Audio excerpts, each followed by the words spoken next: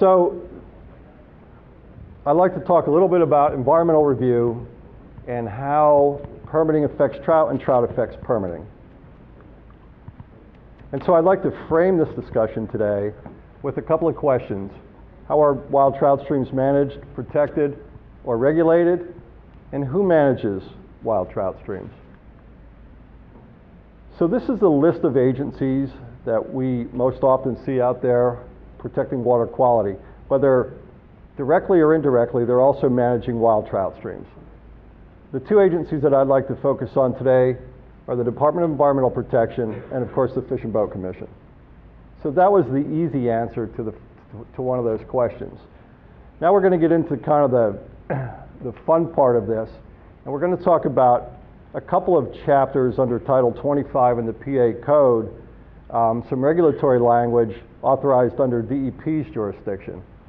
And so I want to talk about Chapter 93, Water Quality Standards, and Chapter 105, Dam Safety and Waterway Management. I'm also going to briefly touch at the end on and we've heard a little bit about this today, some of our statements of policy with tributary linkage. So I'll touch briefly on that at the end. And just so everybody is aware that the Fish and Boat Code, under the Fish and Boat Code, we also have some jurisdiction for waterway protection of property and waters under our pollution laws. So what we rarely think of, but I think is extremely important, is that the Department of Environmental Protection and the Fish and Boat Commission share a cooperative role in wild trout stream protection and management. And so far this morning, we've heard about the definition of a wild trout stream, so we all have a pretty good idea of what that means. We've heard about the distribution of wild trout streams. We've seen maps. Dave Nyhart has done a great job with those maps. We've talked about miles of wild trout streams, biomass criteria of wild trout streams. So that's a lot of good information that our fisheries folks gather, that our environmental services folks get to put into play when it comes to permit reviews. And so that's what I want to talk about now. So the first chapter that we want to talk about is Chapter 93, Water Quality Standards. And I'm going to guess that anybody sitting out here in the audience today that's worked on a Growing Greener grant, a Cold Water Heritage Program grant, or any number of other funding grant mechanisms is probably familiar with Chapter 93, or at least with parts of Chapter 93, and certainly with the aquatic life designations. And so Chapter 93, if you're not familiar with it, is essentially a compilation of streams with aquatic life use designations associated with those streams. And there are, based on water quality in those streams, these are the designations that we most often see.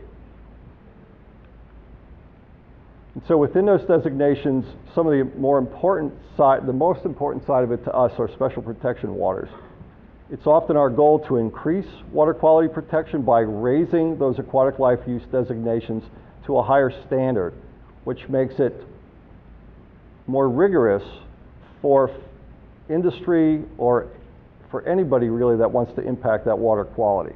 And so it's a very important part of what we've heard about this morning, the listing of wild trout streams, whether it's through unassessed waters, our fish management section, or DEP's data.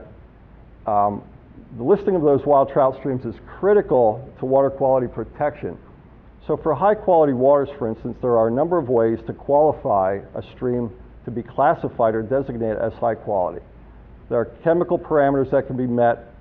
There is a benthic macroinvertebrate qualifier that can be met. But there's also the Class A biomass criteria parameter. And from our perspective, and I think probably from our perspective in this room today, that's probably the most important perspective, or the most important parameter for us to try to achieve.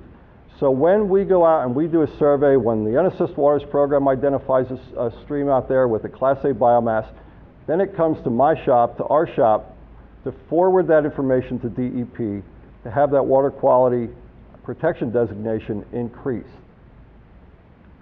The same can be said somewhat for exceptional value. Now, exceptional value is the highest water quality protection given to a stream in Pennsylvania by the DEP.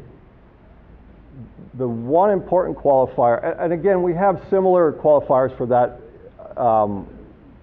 benthic macroinvertebrate community qualifier. And discharge, there's a discharge qualifier in there that's not quite as easy to explain or understand, but the most important part, I think, for our purposes today is the wilderness trout stream qualifier. And so that's a Pennsylvania Fish and Boat Commission designation to a stream, and we've heard some about that and saw the map. That automatically qualifies the stream as exceptional value. And so I think it's important to understand that those are incredibly important regulatory benefits of listing wild trout streams. And I also think that it's a credit to everybody sitting in this room that's worked on the unassessed waters program, that's worked on a stream habitat improvement project, that's worked on any TU project that's increased the water quality protection designation of a stream, because now we have an added regulatory protection. I'm going to shift gears slightly and talk about Chapter 105, dam safety and waterway management. Chapter 105 isn't as common. It's an industry, it's a regulatory, it's a resource agency kind of discussion, but the DEP regulates water obstructions and encroachments involving streams, rivers, lakes, and wetlands.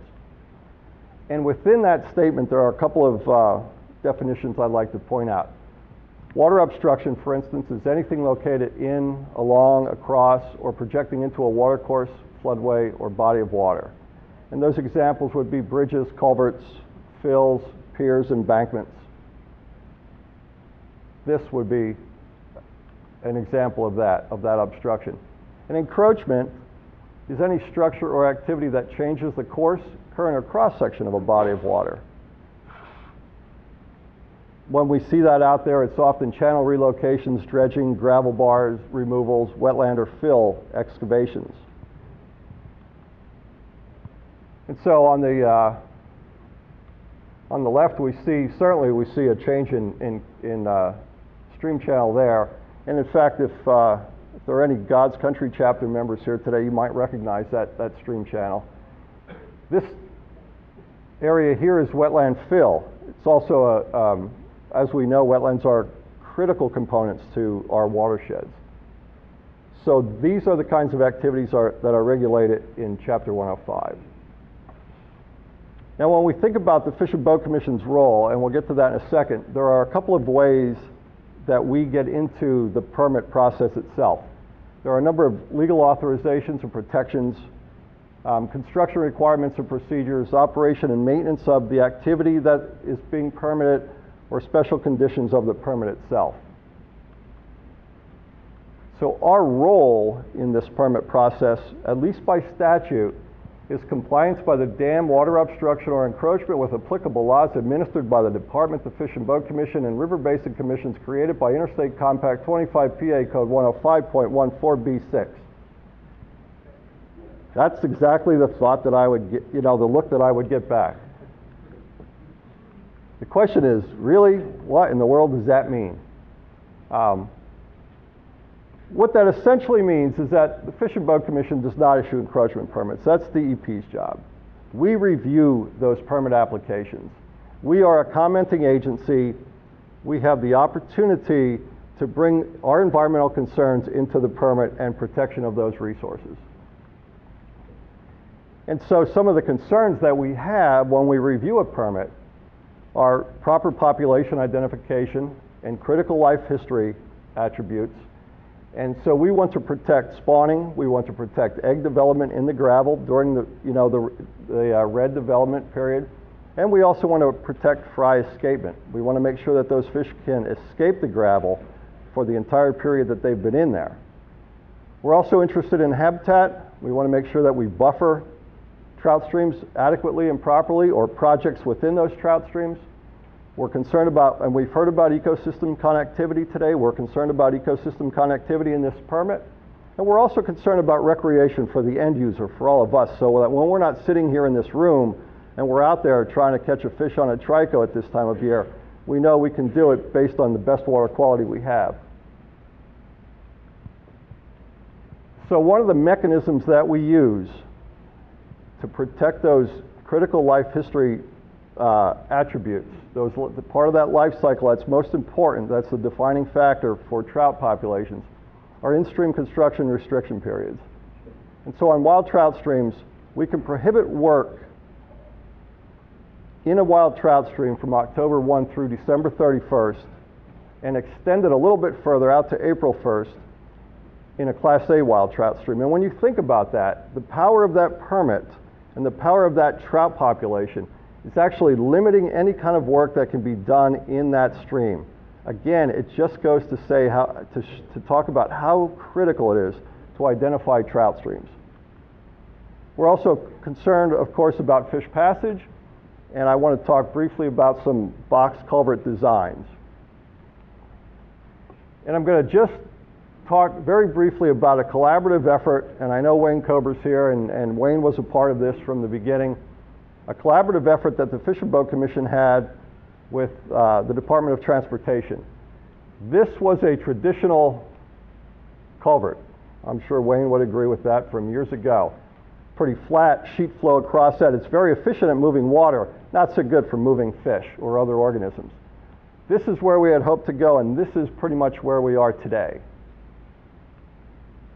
So what happened was the Fish and Boat Commission biologists worked with some DOT engineers.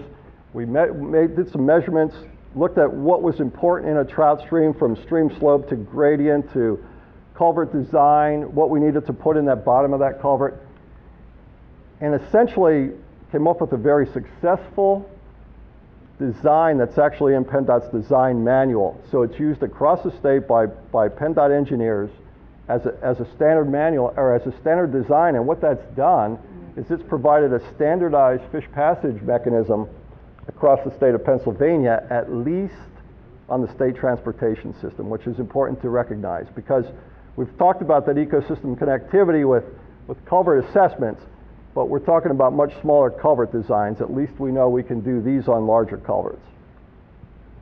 And so, just quickly, some of the benefits of that collaborative effort was the elimination of sheet flow through those structures, bed load movement through those structures to make sure that we were continually seeing the transport of sediment down through the structure itself and not blocking it, and fish and aquatic life passage and that supported ecosystem connectivity. Anybody see a fish in there? There's one last thing I'd like to talk about before we break for lunch, and that is another protection mechanism within Chapter 105. The language in 105 indicates that wetlands are located in or along the floodplain of a reach of a wild trout stream. Again, it's important to recognize the fact that we need to identify wild trout streams. And the floodplain of streams tributary there too, and we've heard that mentioned earlier today. Those wetlands are protected as exceptional value, slightly different than the Chapter 93 water quality designation, but still protected as exceptional value in the permit process, making it extremely difficult to impact those wetlands. To give you an example, the stream demarcated in blue is the wild trout stream. The stream in this highlighted area, or the rest of this watershed, has yet to be identified as a wild trout stream or having a wild trout population. But if you notice these red blotchy areas, these are wetlands in that watershed.